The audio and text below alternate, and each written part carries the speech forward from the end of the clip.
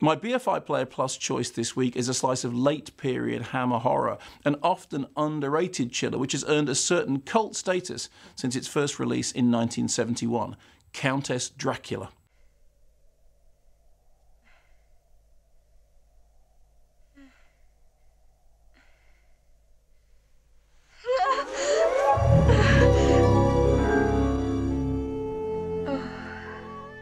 Countess Dracula draws on the legend of Erzsébet Báthory, the real-life Hungarian noblewoman who, between 1585 and 1610, was reported to have tortured and killed hundreds of young women. So extensive were her crimes that Báthory entered popular folklore with hair-raising tales of her bathing in and even drinking the blood of virgins. Like Vlad the Impaler, who partly inspired the character of Dracula, Báthory became a quasi-fictional figure of fear, the Blood Countess. Director Peter Sasdy's movie was produced at a time when Hammer was struggling to keep pace with the changing face of horror cinema.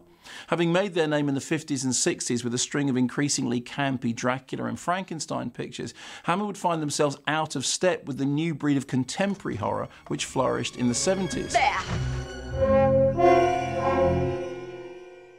Although very much a period piece, Countess Dracula marked a move away from the Christopher Lee, Peter Cushing pictures of yore, thanks largely to what Kim Newman would call the predatory beauty of leading lady and enduring horror icon Ingrid Pitt. Having survived life in a concentration camp as a child, Pitt left her native Poland for California before returning to Europe.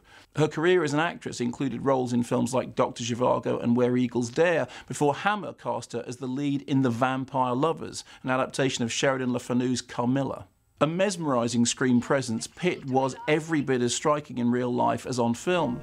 You're obsessed with me. Sometime around the turn of the century, I interviewed her for a documentary I was making about The Wicker Man, in which she co-starred, and it was an experience I'll never forget. Still stunning in her mid-60s, she was a force of nature, electrifying, energetic, and untamed. Indeed, Pitt wanted Countess Dracula to be stronger meat. I always felt that it pulled its punches somewhat, she said. On set, I tried to insist that they made more of her bathing in blood. I felt it would be a more powerful film if we could show just how depraved Báthory was. As it was, the British Board of Film Censors demanded cuts before granting Countess Dracula an X certificate, proving that not everyone was as open-minded as Pitt when it came to screen access. Today, the film may seem almost quaint, but Pitt is as captivating as ever, a bona fide screen icon at the very height of her dark powers.